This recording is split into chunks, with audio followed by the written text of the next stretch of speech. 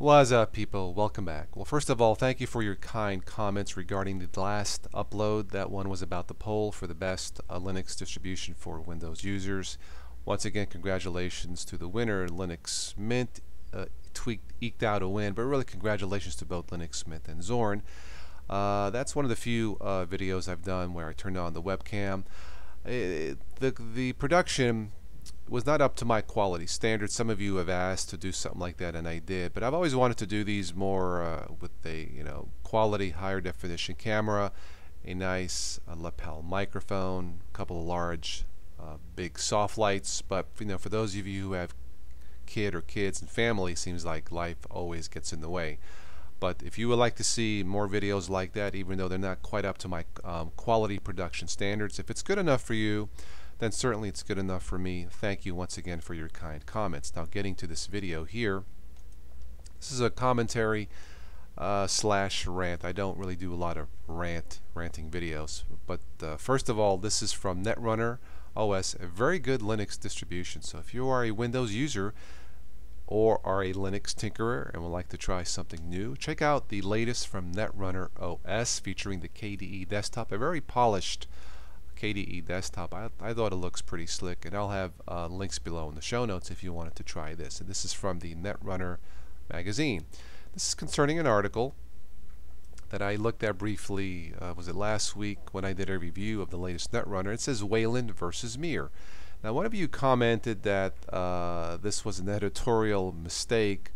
It's been edited. I don't think it was a mistake. I think they meant what they said. I think they did the right thing in correcting the wording of this. But let me read this real quick here. This is Wayland versus Mir. Exciting doesn't necessarily imply good. It merely implies not boring. While the fight between Canonical and everyone else heated up at the end of this year, the next one should bring a closure to it. Canonical has postponed the inclusion of Mir into Ubuntu until, let's see, 15.04, while it's expected that KDE will fully support Wayland by mid-2014. It's very likely that there will be at least one version of Kubuntu running on top of Wayland.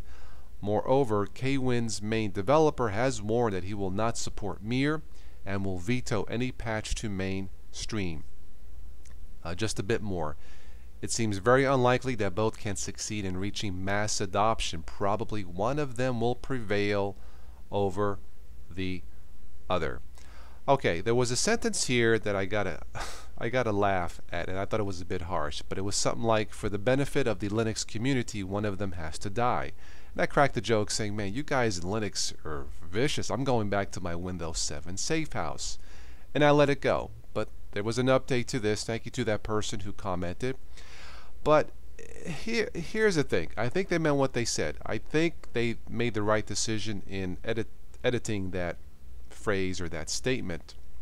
But as a Windows dual booter between Windows and different versions of Linux, I don't get it. Maybe it's me because I come from a Windows background, and then going into Linux first with Ubuntu, and then it seems like everything else. But this is a bit ridiculous.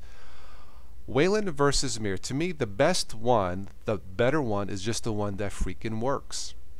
With Linux, I don't mind tinkering with things and trying to solve a puzzle, trying to find a solution to a minor problem, then a sense of gratification once I find that solution, because the payback with Linux is still the same as it is with really probably all Linux distributions, and the edge they have over Windows, and that is not having to worry about viruses, spyware, and less maintenance such as defragmentation.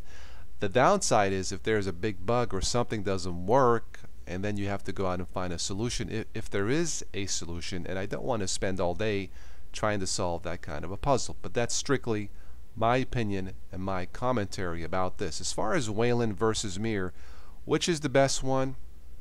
Honestly, guys, I don't know. From me, as a dual booter, the best one is the one that just plain works, and that's with any piece of technology, whether it's in Linux, Android phones, Windows. The best one is the one that just works. That's my opinion about this. Let me know what you guys think. Post your comments below. Some of you may know which is better or have a clue. Please let me know. I'm kind of curious about this. Well, that's all I have for this commentary. Thank you so much for watching and listening, and as always, I will catch all of you sometime in the future.